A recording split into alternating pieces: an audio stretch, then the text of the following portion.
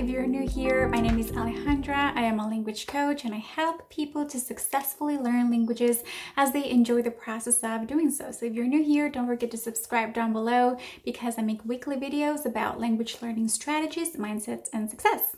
In today's video, I'm going to be talking about why Spanish grammar is so hard. Let me start by saying that I know it's hard, not just because of the grammar itself, but also because of the way that grammar has been taught over the course of the years. You know, you've got the typical, subjunctive, reflexives, por y para, prepositions and things like that. So I know that it can be really hard to, try to understand them in, like all of these aspects in such a way that it's, that it makes sense. So what I want to tell you before we even start is that we all have to express the same reality. This is really important when it comes to grammar as well, because if you understand that generally in the world, we all have to express the same feelings or similar situations, like we all have to talk about past experiences or what we hope for the future or what we're going through in the present. So if you understand that, then that's going to be really helpful for you because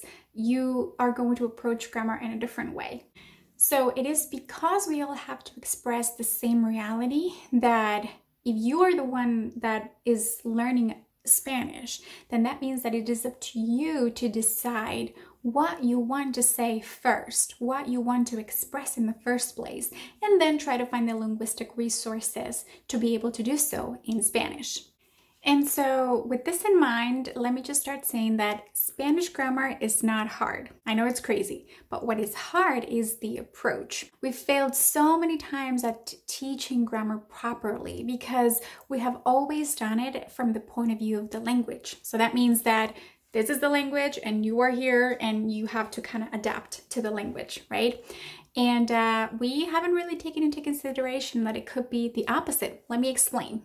What I want to say is the best way that you can actually learn Spanish grammar or any grammar is by first acknowledging that you are the speaker. That gives you a certain authority. That gives you a certain role that is really important. So it is up to you to decide what you want to say. It is your responsibility. So it's not about the language being here and you having to adapt to the language. It's adapting the language to what you want to say. What is your intention? What do you want to convey? What are the things that you want to talk about? Because once you're able to decide the things that you want to talk about first, then you're going to be able to find the linguistic resources I was mentioning earlier. And so grammar is hard because we don't take into account what we want to say first. And it's so funny because we do it very easily with vocabulary. So we have, let's say, television, right? And we know that that's an object and we know that that's the same reality. And I want to understand how to say that in English. And so I say, okay, that's a TV and it is that TV. And in Spanish is televisión or tele. So the same thing has basically, in this case, the words are very similar, but we're using two different words in two different languages to describe the same thing. So it's funny because we do it in vocabulary very often, but we don't do it in grammar.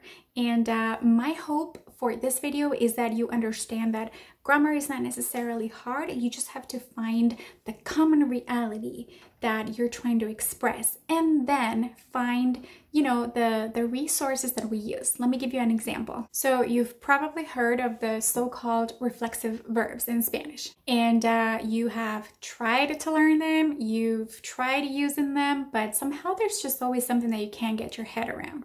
And it can definitely be hard. But let me ask you this. Do you know why we use reflexive verbs? Because it is in the why that you can find the answer on how to actually use them. So we use them to reflect or talk about actions that I perform and that I also get the consequences from. So let's say I me lavo las manos, I wash my hands. I am the person who washes my own hands and therefore my hands get cleaned. So let me ask you this. Do you think you have the same need? Do you think you have the same need of expressing actions that somehow have the consequence on you, the person that performs the action? Yes, yes, you do. And let me give you an example. I wash my hands. That is a perfect example of a reflexive action. I am performing something and therefore my hands get cleaned. So whether in Spanish or in English, the result is the same, that my hands get washed or cleaned. There is a difference. The only difference is that in order to express the same exact reality, the fact that an action falls on me or the person that is performing the action, is that I just use different types of resources. In Spanish, I use reflexive verbs. In English, in this particular case, I use a possessive determiner. So in this case, my, because I am washing my hands, not your hands. So it is because of the my, in this case, that you know in English that it is your hands that are getting washed. In Spanish, however, it is because of the first me lavo las manos. Because if the direct translation would be, I wash the hands, I wash myself the hands. It would be kind of weird. But in Spanish, it makes sense that it's because of the me that we know that I'm referring to my hands. What I'm trying to say is that this is a perfect example of English and Spanish having different resources to express the same thing.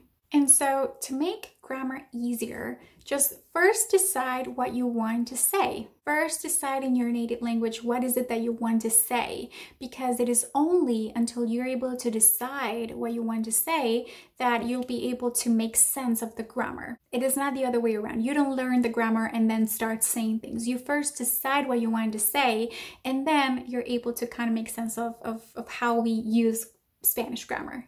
I encourage you to stop learning grammar in the same way that it's been taught. Don't expect different results when you have, when you're doing exactly the same thing that it's been done over the course of the years. Rather, try to shift your perspective, try to shift just the way that you've been doing things, and you will find that not only will grammar make more sense, but the world will make more sense in Spanish if this is the language that you're learning.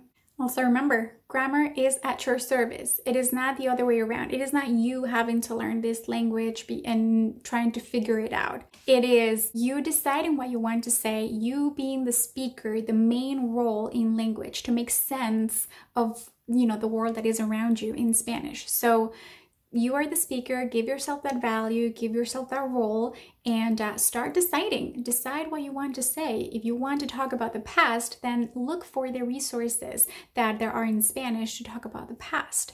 And it is only when you're able to do that that you make sense of the world, and grammar makes a lot more sense. And remember, think about it in terms of vocabulary. We do this in vocabulary all the time. We know that, oh, this is a window. In Spanish is ventana. Oh, it is the same thing, but just have different words. It is the same in grammar. With grammar, we just simply, instead of it being things and objects, we just use different structures. So do that and it'll be so much easier.